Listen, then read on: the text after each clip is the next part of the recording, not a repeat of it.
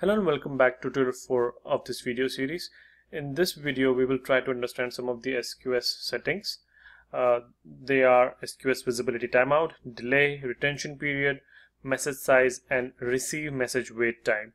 We will go over each of these properties and actually see how changing the values for these properties change your application behavior and how your application logic or your functionality helps you determine the value for these settings. So here we are logged into the AWS Management Console, and as you can see we have our queue AWS YouTube Demo SQS present here. And if you remember, in our video 1 we created this queue with default settings, which was default visibility timeout was set to 30 seconds, message retention period was set to 4 days, maximum message size was set to 256 KBs, receive message wait time is 0 seconds, and delivery delay is 0 seconds. We will start with our first setting, which is default visibility timeout. So let's talk a little bit about visibility timeout and how this is used. So before we go in the usage of it, let's try to understand what happens to a message. What is the life cycle of a message, right? So once a message is received on the SQS, or it is visible on the SQS, in an ideal case, a subscriber of the SQS will read the message. And in an ideal case, a subscriber should be able to process this message and delete it from the queue. But not all the times we get an ideal behavior, and in that case, we can modify and use the visibility timeout condition to handle our message and its processing. For example, we publish message 1 on the SQS. As per our application logic, we know that this message contains information which needs to be inserted in a database. That's the functional part of the message. And the below lines are for illustration only. So let's try to understand those lines, right? So say at 1 o'clock and 5 seconds, a message is received on the queue. It's visible so that any subscriber of the queue can read it. At 1 o'clock 6 seconds, the message is read by one of the subscriber node. For example, if this message takes 10 seconds to get processed, which means it contains the information, we get the information from the message, do some logic work around it, and finally insert into a database, and that takes around 10 seconds. So in an ideal case, at 1 o'clock 16 seconds, we should be able to process this message completely and delete it from the queue. But at 1 o'clock 10 seconds, which was middle of the processing of this message, the node fails for any given reason. What happens to the message now? Have we completely lost the message, or how this message will finally get processed? When a message is read by a subscriber, only a copy of that message is given to the subscriber, and the original message is made invisible on the queue for a period of time. This is the visibility timeout value, which determines the time for which the message is invisible on the SQS. Once the time expires, the message is not deleted, the same message is again made visible on the SQS. This means that in our case, if the default value of visibility timeout was 30 seconds, that means after it was read, which was at 1:06 plus 30 seconds, if it was not deleted, it will again become visible on the SQS. So when our node died at this time, then at 1:00:36 p.m. the message is again ready for read on SQS.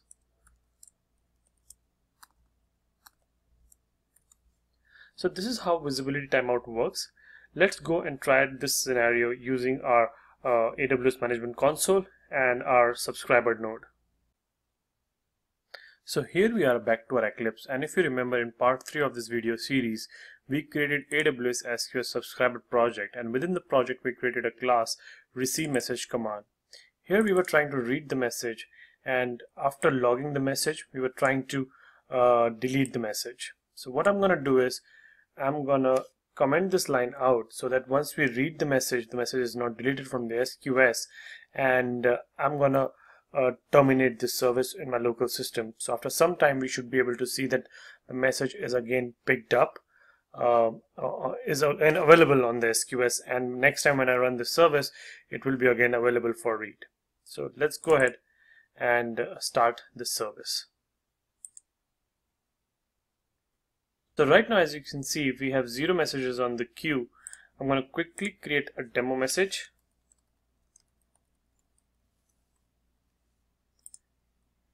And as soon as I create it, it will become available for the read by a subscriber.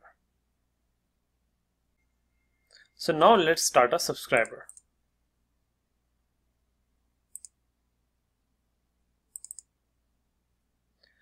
The service is starting up, and at some point of time it will read the message from the queue. And there you see, we have the message on the queue.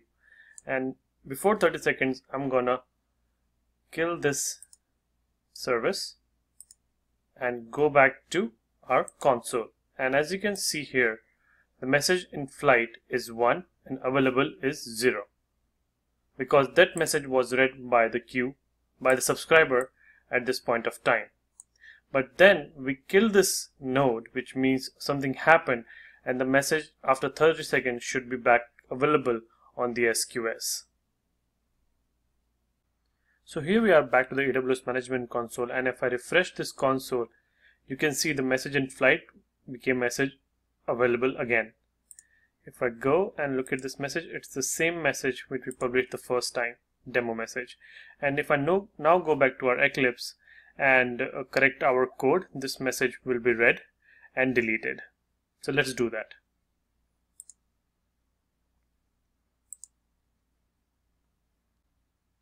So here we are back to our Eclipse, and I'm going to uncomment this code which was responsible for deleting the message. I'm going to put this message back to this so that it won't fail, and I'm going to restart the service.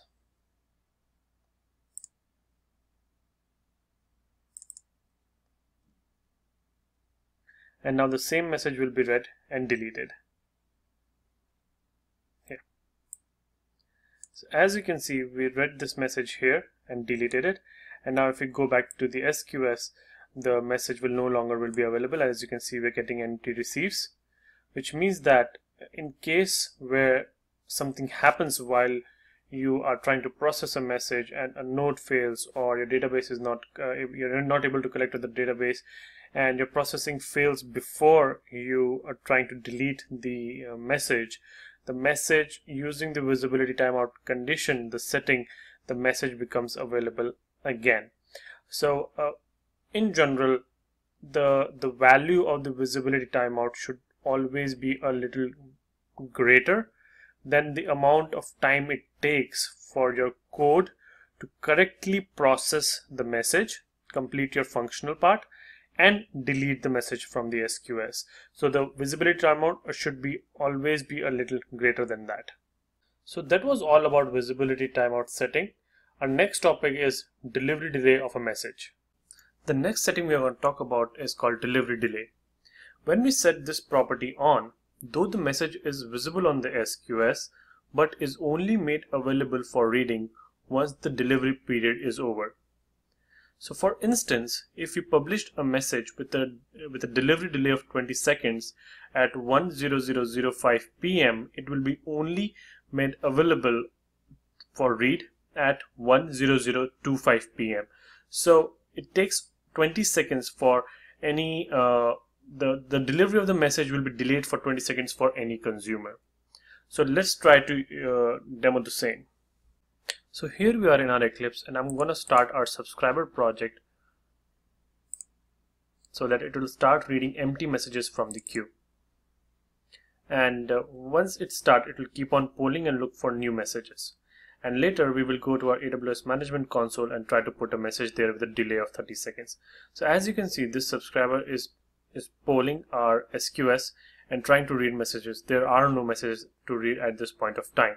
So let's go to our AWS management console and put a message there. So here we are in the AWS management console, and we will try to send a message. I'm gonna put the body as delay message, and this time I'm gonna check this box and put a message delay of 30 seconds. So, and click send message. So as you can see, the message available is 1, but when we go back to our service, the service will still be reading empty messages. As you can see that our service is still reading empty messages, and once the 30 period delay is over, that message will be received, processed and deleted. So let's wait for that.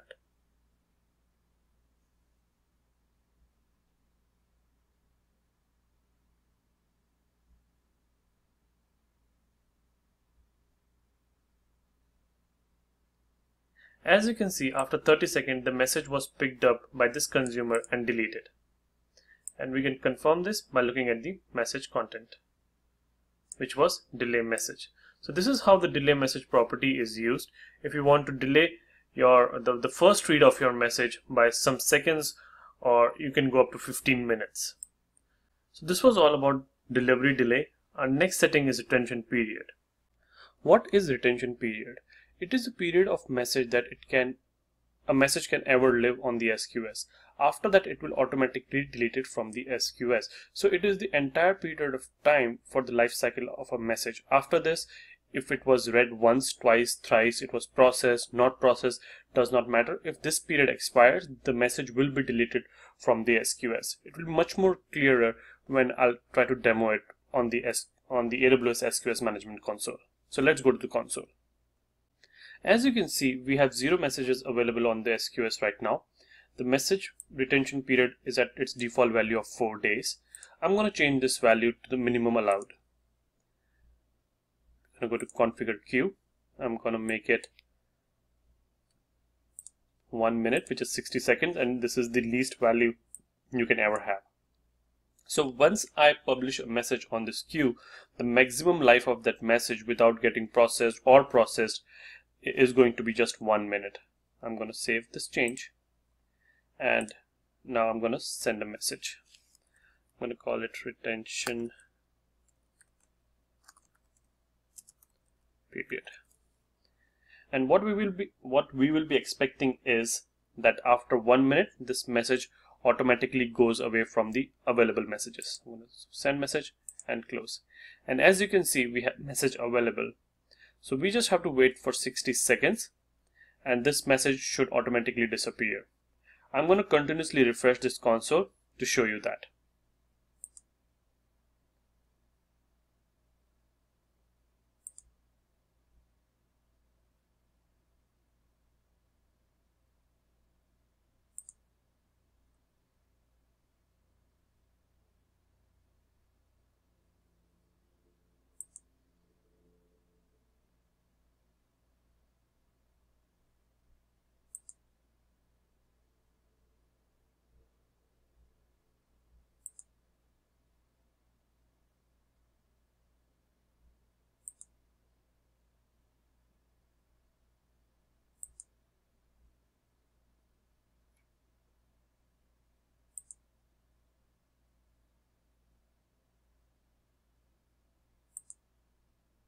Here, and as you can see, after 60 seconds the available message went to 0.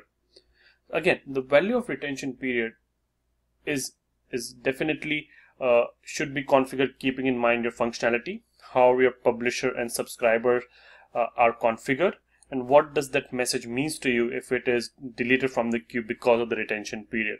So all those factors has to be considered before you come up with a value of retention period, and which is also true for all other configuration values like delay of delivery, the default visibility timeout. All these things have to be kept in mind in concurrency with your functionality, what you're trying to achieve functionally.